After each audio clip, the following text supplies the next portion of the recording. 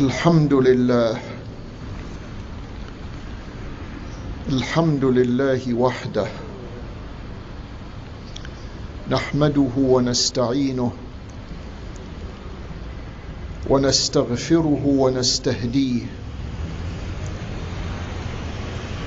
يا رب لك الحمد كما ينبغي لجلال وجهك ولعظيم سلطانك، وأشهد أن لا إله إلا الله شهادة قول وعمل،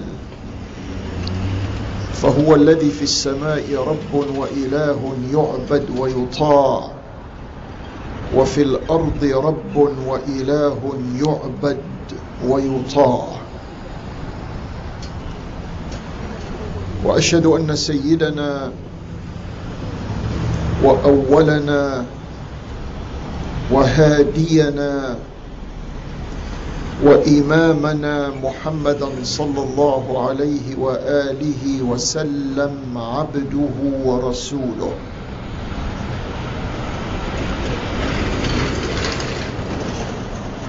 وما كان لمؤمن ولا مؤمنة إذا قضى الله ورسوله أمرا أن يكون لهم الخيرة من أمرهم، ومن يعص الله ورسوله فقد ضل ضلالا بعيدا. أما بعد, dear committed Muslims, أيها المؤمنون,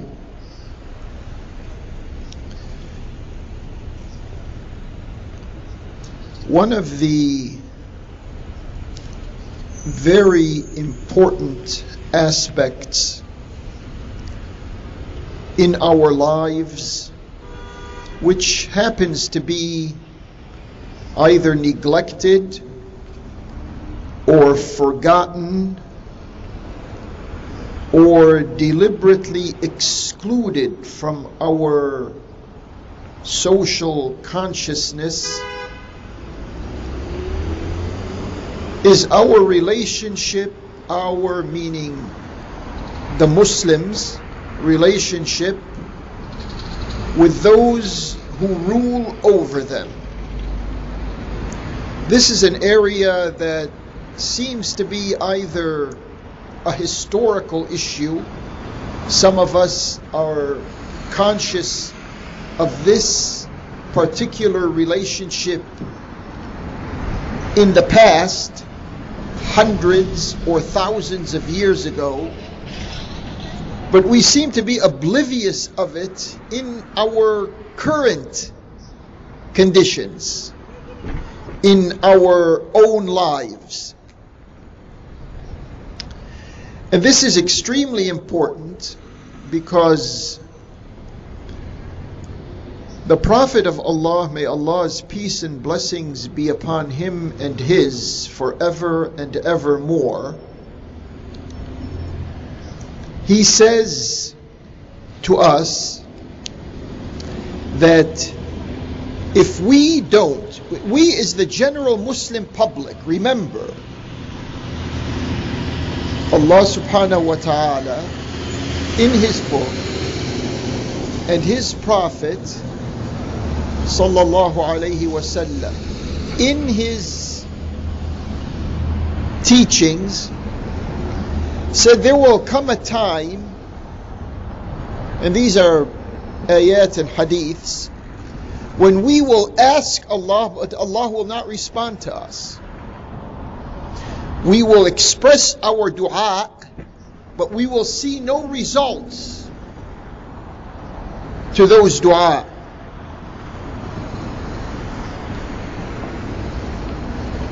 أو لتدعنه فلا يستجيب لكم, or else you will call upon him Azza wa Jal and he will not answer you.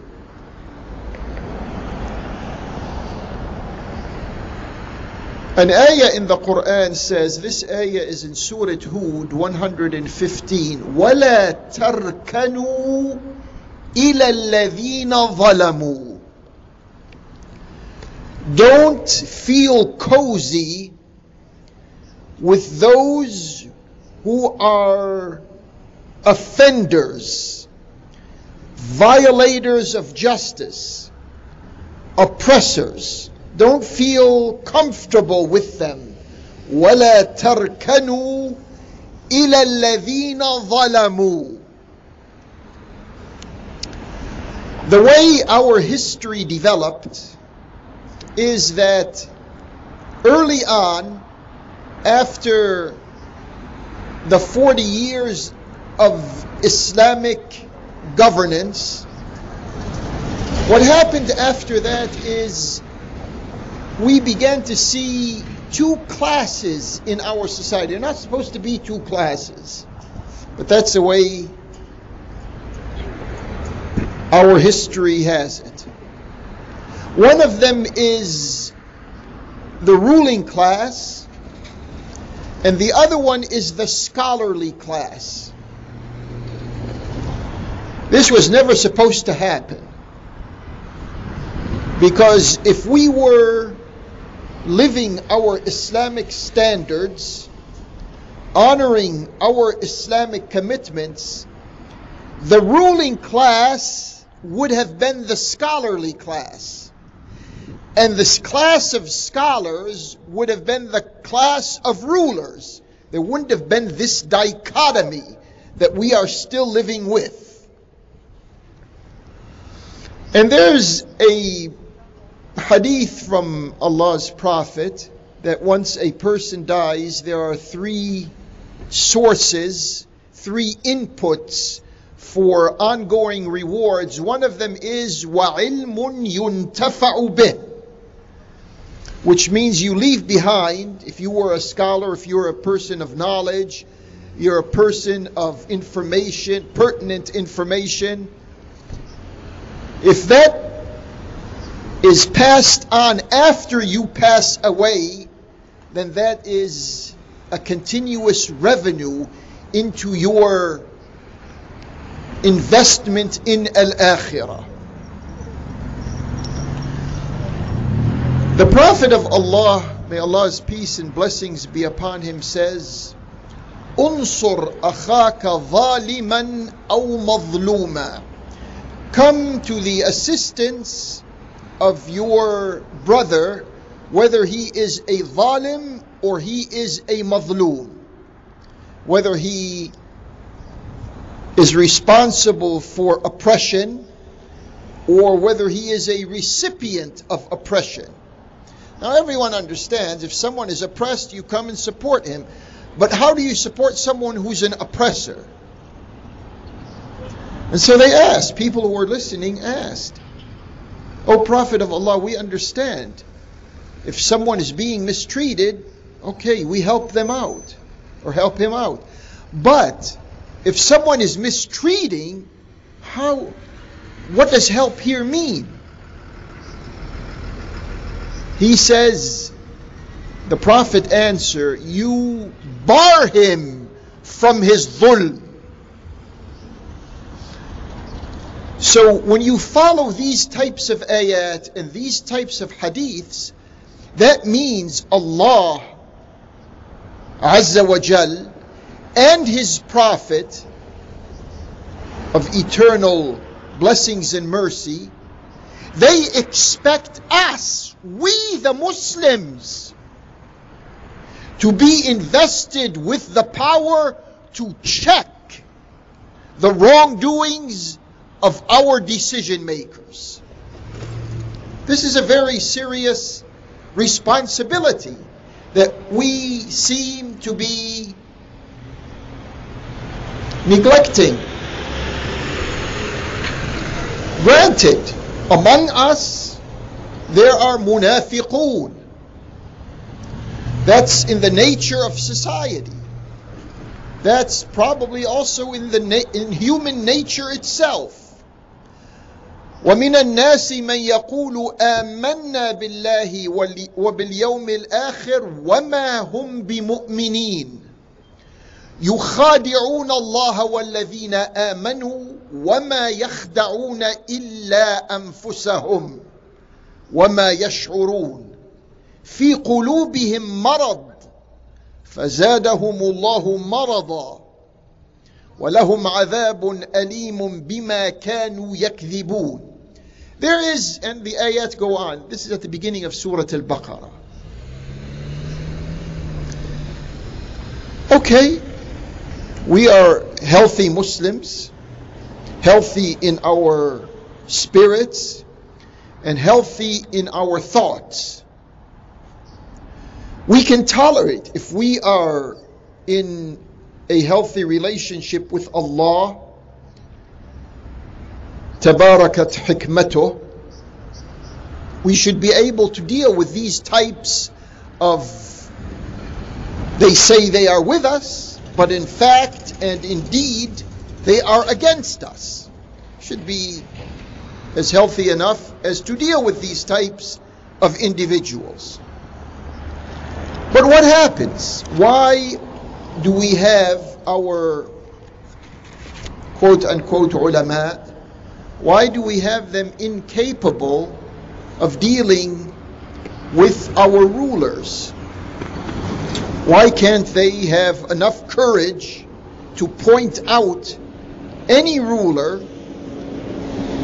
who is contrary to Allah and His Prophet?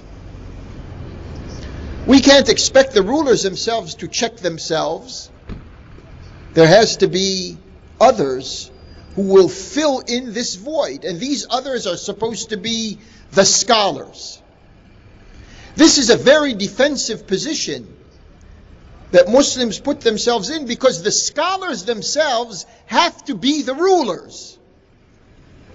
We can't live with this dichotomy, with this schizophrenia anymore. So it's the responsibility of these ulama not only to point out the tyranny of those who are misruling, but it is also their responsibility to assume that position. In Islam, we don't have a clergy class. And I'm not talking about cultural Islam here and there. I'm talking about the way we understand Allah and His Prophet, the way they should be understood. Think for a moment. Was the Prophet himself a clergyman? Did the Prophet himself belong to a clergy class? Have you ever given it a thought? If you did, you'd obviously know that that wasn't the case. There were no clergymen, and there was no clergy class. Okay, how do we substantiate that? The Prophet never had a title as a clergyman. He wasn't referred to with the titles we use today, because if I become more specific, certain individuals will turn off, or they will have their traditions kick in. So I know this, and I'm careful with it. And I don't intend to get on anyone's nerves, and I don't intend to become sectarian. I'm just trying with you, with me, to be as factual about this as possible. This clergy class is an outcome of European Judeo-Christian history. It has nothing to do with us Muslims. It has nothing to do with us. But power, when empires and when cultures and civilizations and establishments, when they have power, that power influences those around them, or those who they impose themselves on, through colonialism, through imperialism. And so some of our countries and some of our societies began to develop along Euro-Judeo-Christian lines. Let me remind you, there was a nomad in Arabia over 1400 years ago when the Prophet was there. He came into a setting in which there were men sitting in a jalsa. He said, who here is Ibn Abdul Muttalib? He's looking for Muhammad ibn Abdullah, the Prophet. He enters this, let's say there's about 30 or 40, maybe a little more, individuals sitting there. He looks around and he says, who is Ibn Abdul Muttalib? What he meant by that, who is Muhammad? If Muhammad stood out as a clergyman, the way clergymen stand out in today's society, he obviously wouldn't ask that. Oh, there he is, I know who he is. It's obvious. He's wearing a amama, he's wearing a this and he's wearing that, but that wasn't the case. The Prophet was cloaked, was dressed in the same dress that the other individuals were dressed in. He couldn't differentiate who the Prophet was from the others. Which means there was no clergy class. You ask yourself, then why do we have it? If it didn't exist in the time of Allah's Prophet, why do we have it now? Allah's Prophet could have easily said, oh, I know who knows best among my followers. I know the most educated, I know the most sincere, I know the devotees, I know the honest and all of this. And he could have said, okay, let's distinguish you now, because you stand out from the rest. So you should wear a particular type of attire that sets you apart from the rest. It never happened. So equality was part of everyday life. There was no discrimination. People were judged by their actions. You evaluate a person by what he does. What happened? Why did that go? Why don't we have that anymore? The Prophet of Allah says, "Man lam yahtamma bil muslimina falaysa minhum." This hadith has 2 or 3 other wordings to it, but it means whoever is not concerned with the affairs of the Muslims is not one of them. Why do we have people in today's world? Today's world becomes even more complicated, that we have a clergy class when we're not supposed to have it. We have a diplomatic class when we're not supposed to have it. We have a scholarly class which we're not supposed to have. And I know some of you may be a little confused, but to clarify this, I'm speaking here about decision makers. I'm not speaking about the average people in society. Obviously, you're going to have scientists in society. They're going to know more than the rest when it comes to science. You're going to have people who know more about Islam than others. You're going to have people who know current affairs more than others. But should there be a discrimination? This is the point. If that is the case, and it is the case, should there be a discrimination because of it? And the answer is no.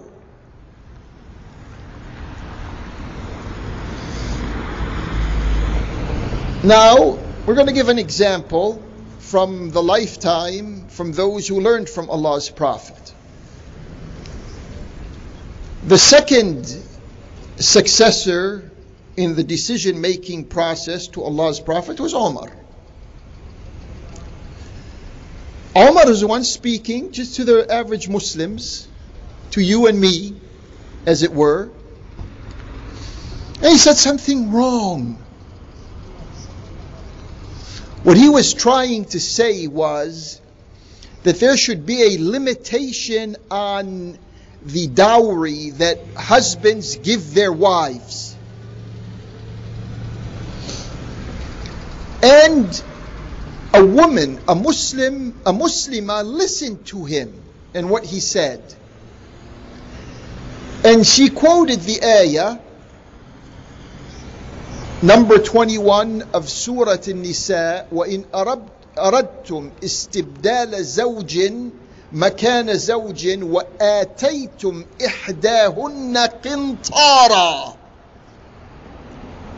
فَلَا تَأْخُذُوا مِنْهُ شَيْئًا.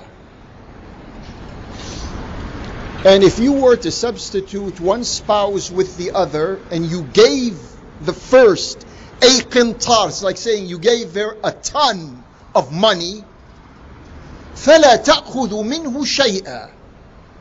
You're not allowed to take any of that back for yourself.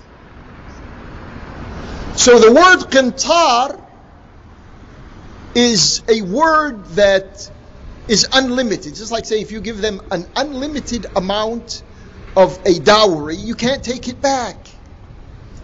So she stood up and she said, no, you're wrong. Imagine this happening in the world of today, in the real world of today. The highest office, the occupant of the highest office is corrected by a lady in the audience. What did he say? First of all, he didn't have any guards around. I want to remind you of this because it's very important. Today's rulers, they survive because they have guards. Those rulers died because they didn't have any guards. There's a big difference here. Look at the Arabian Peninsula. I can't help it but remind you, look at the Arabian Peninsula. So what did he say after a woman corrected him? You get upset? Get nervous? They say throw her in prison? They say sit down? Take the mic away from her? There are no mics in those days, but in today's world, no. What did he say? أخطأ عمر وأصابت امرأة. Umar made a mistake. And a woman is right. You tell me, do we have these types of rulers? A ruler on his way out, in his last year, he said,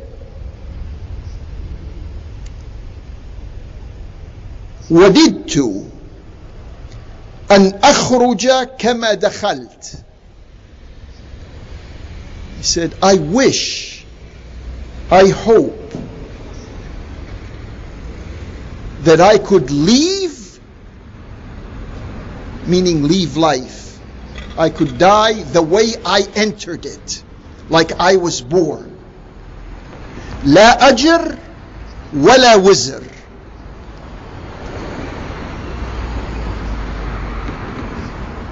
No reward and no penalty. That's how we were born. And then we have sectarians that can't respect themselves and they can't read history right. And they try to make him a villain, which is absolutely wrong. They can't read history right, and in today's world, they can't read the events of this world right. And the Prophet of Allah, may Allah's peace and blessings be upon him, says, لا طاعة لمخلوق في معصية الخالق. A living being is not due any obedience when he is in disobedience of the Creator. And in another corollary hadith, لا طاعة في معصية and لا طاعة لمن عصى الله. There's no obedience due to those who disobey Allah. How many rulers we have today who are disobeying Allah, and how many Muslims we have in our world who are obeying those rulers and by extension disobeying Allah. أقول قولي هذا وأستغفر الله لي ولكم وادعوه سبحانه وأنتم على يقين بالإجابة وتوبوا إلى الله غافر الذنب وقابل التوب شديد العقاب وإليه المصير.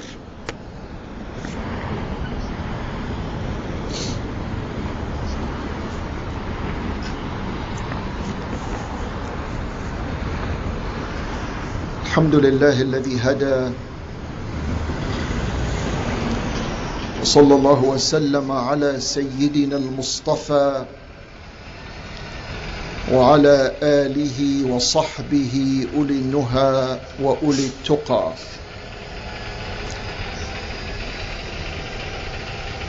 My dear brothers and my dear sisters,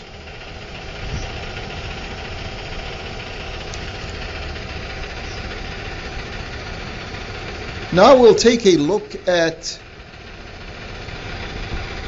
what everyone does not want us to take a look at. And those are the crimes of our rulers. The criminal personality of those who rule over us. And I want your attention focused on the Arabian Peninsula.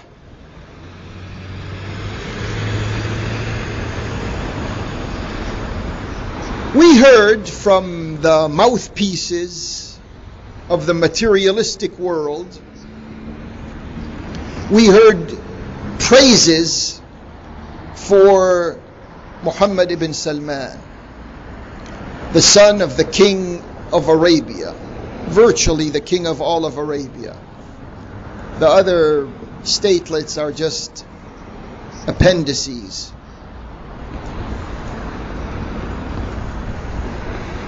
One of the songs of praises that they were singing was, look, this person is a reformer. He is giving women their rights. Look, they're beginning to attend certain celebrations and certain parties and certain exhibitions. They're beginning to drive cars and obtain driver's licenses and all of this. That's what you hear from the world that supports him. What you don't hear are women, women who have this imposed Saudi citizenship on them, who are locked up and who are being harassed, mistreated, assaulted, tortured, and raped. You call these are the ones who you can't argue with them when it comes to Abu Bakr and Umar and Uthman and Ali. You can't argue with them because they are holier than thou. Okay, you have respect for these individuals? Compare yourselves to them. Did they ever assault any Muslim women? Bring us just a little bit of information from your own history books that tells us they did what you are doing. This Qahtani guy, supposed to be the right-hand man of MBS, was present as these women were tortured. And why are they being detained and why are they being persecuted? because they want to be equal human beings with the rest of the members of society. That's their crime. And one of them says this Qahtani says to one of these detainees, women detainees, I can do with you whatever I want. I can assault you, I can beat you, I can rape you, and then I can cause you to disappear in acid. You don't hear that. You don't hear it from the supporters of MBS. Obviously, they want to protect him. And you don't hear it from Muslims. You don't hear it from ulama. You don't hear it from those who are supposed to be speaking for Allah and His Prophet. Why? Ask yourself, why? Only a few voices here and there, that's it. That's what you're going to see. That's what you're going to hear. A few voices. In a population of 2 billion Muslims, you're only going to hear this from a few voices? It caused the governments that support MBS, who are playing enemy and friend at the same time, it caused them to be alarmed. Because this is crazy. What he is doing is not within the behavior of average human beings. What does the Saudi government do right now? It tells the Syrians who are living there in its country, in the country that they have colonized, it tells them, bring down your Syrian opposition banners. They have shops, they have homes, they have whatever, and they had foisted on them their flags, which wasn't the flag of the Syrian Arab Republic. It tells them, now you have to bring those down. If you want to put a flag, you have to put the flag of the Syrian Arab Republic. Seems like this is the introduction of reopening the Saudi embassy in Damascus. And we ask these Muslims who sold themselves to the Saudis, and we don't ask the average person, because the average person is a victim of misinformation, but we ask those who supposed to know better, their ulama, Syrian ulama, Arabian ulama, what do you say about this now? Explain this to us.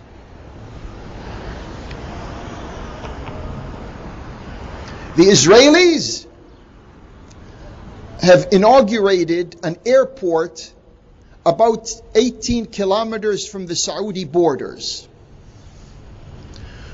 When this happens, all the Muslims should know about it. But why is it one of these news items that very few people know about? And why aren't the ulama reverberating with this information in their khutbahs on Friday all over the world? Because this is a harbinger of things to come. And we don't want to react. Every time something happens, we react to it. This is the fact of the matter. This is the real world. This is what's happening. And then we say we are brothers of each other. Muslims, every Muslim tells you, إِنَّمَا الْمُؤْمِنُونَ إِخْوَةً. If we are brothers of each other, why is it that these rulers in the Imarat, remember the rulers, poor people, they're not saying this type of thing. The rulers, they are saying that the boycott and the sanctions and all of these policies that they set in motion against Qatar are going to continue throughout all of the year 2019. That's a statement that stabs brotherhood in the back. But no one speaks about it. Why? Where's everyone? And then we have Qatar itself.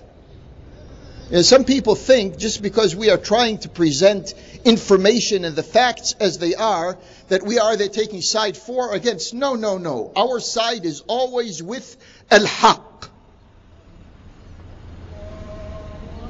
Qatar has just increased the taxes on, this is what they called it in the news items, on their spirits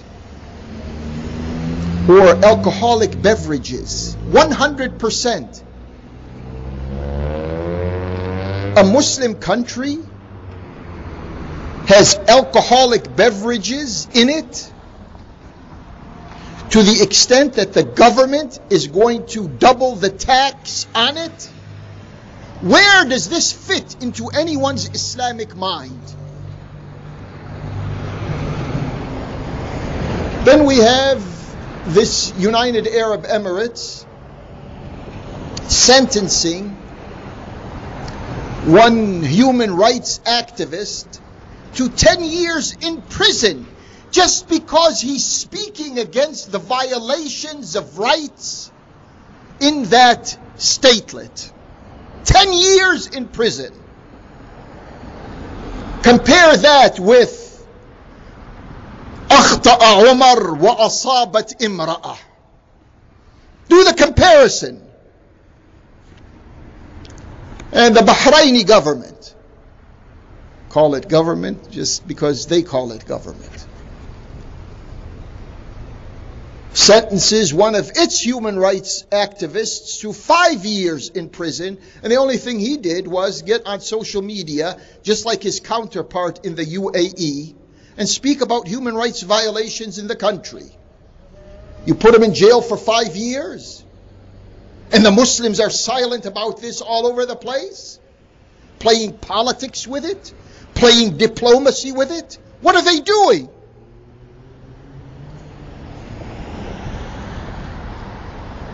And you've heard, probably everyone heard about the Saudi government and Netflix and Hassan Minhaj. A comedian on Netflix presents a parody, a comic presentation about the violations of Saudi Arabia and its position in its imposed war on Yemen. And what happened to freedom? Freedom of expression. Comedy, brothers and sisters. This is a comedy. Jokes. They can't tolerate it. They came down on Netflix because they have the money. And now Netflix tells him, goodbye. Goodbye. See you later. MBS expresses himself and says that Islamic extremism is a problem of the Muslims. It's an in-house problem. It's an internal problem of the Muslims. And we can only surmount that problem with the help of Western democracies. This is Hami al-Haramain al-Sharifain. This is the future king, supposed to be, of that Arabian regime. Last week, in the khutbah, we told you the son of one of the major preachers in Saudi Arabia, Muhammad al-Arifi, was taken off of social media and put in prison because they said he is sympathizer with Al-Ikhwan al-Muslimin. Well, for your information, this week they took his father out also. They're one of their major preachers who has 20 million followers on Twitter. What do you say? What do you do? You're supposed to look the other way as if nothing has happened. And he's the one, this same person, he's the one who said in 2013, 5 years ago, 5 or 6 years ago, he was breaking good news to his followers that Bashar, the president of Syria, is on his way out. Now, what does he say? He's silent. He told many Muslims to go and fight inside of Syria. In the meantime, he himself was going to Europe, he was going to Turkey, he was having a good time. Dhulm catches up with its perpetrators. And this is what we see unfolding in front of our own eyes.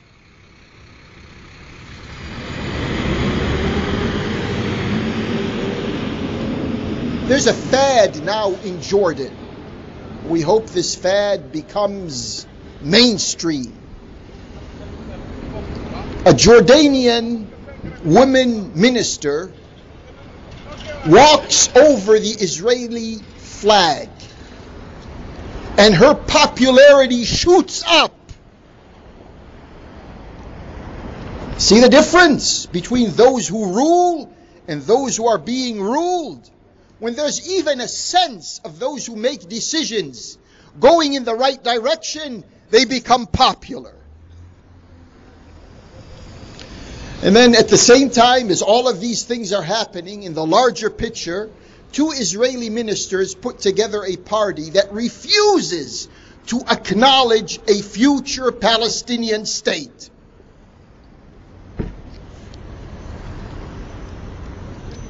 The United States and the Israelis, the US officials and the Israeli officials,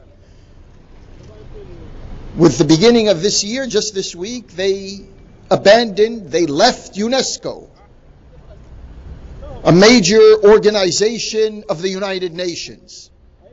Why? Why did you leave? Do the Muslims know that the United States is second fiddle to the Israelis? And if the Israelis tell the United States kun to be, then it is.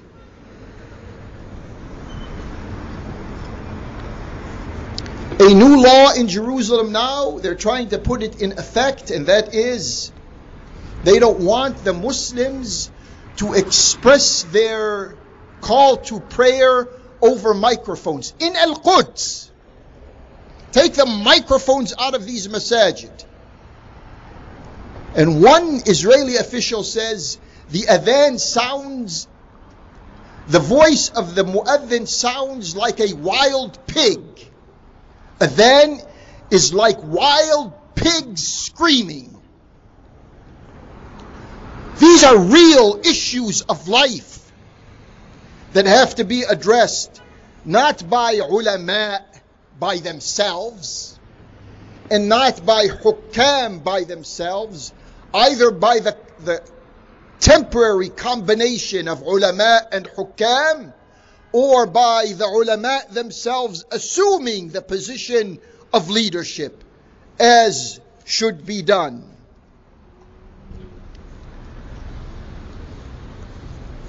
I think we will conclude this khutbah with that and ask of you to think, and to think carefully before drawing quick conclusions that are based on suspicion and are based on the accumulation of sectarian history. Allahumma arina al-haqqa haqqan warzuqna ittiba'ah wa arina al-batila batilan warzuqna ijtinabah wa la taj'alhu multabisan alayna waj'alna lilmuttaqina imama.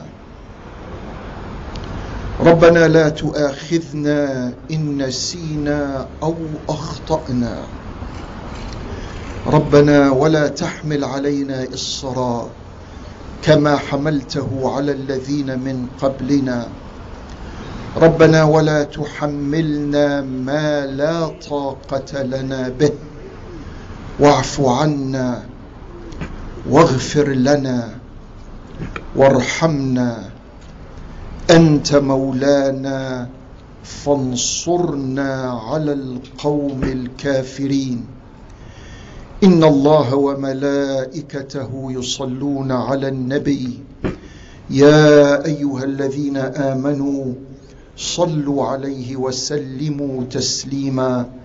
اللهم صل على محمد وآل محمد.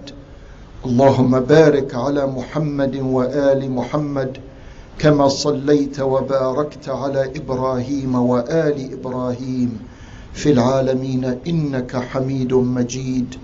بسم الله الرحمن الرحيم.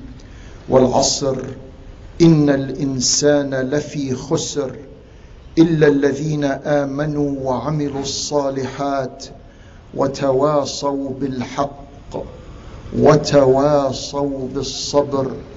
ومن أظلم ممن منع مساجد الله أن يذكر فيها اسمه وسعى في خرابها.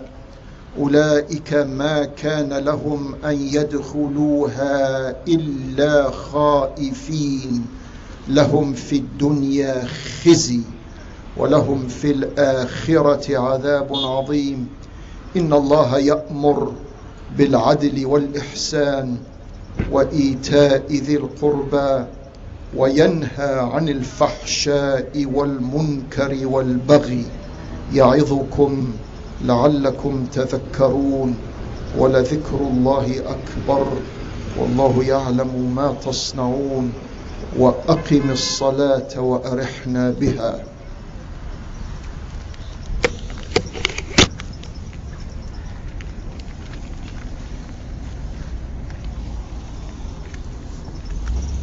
الله أكبر الله أكبر. أشهد أن لا إله إلا الله. أشهد أن محمدا رسول الله. حي على الصلاة.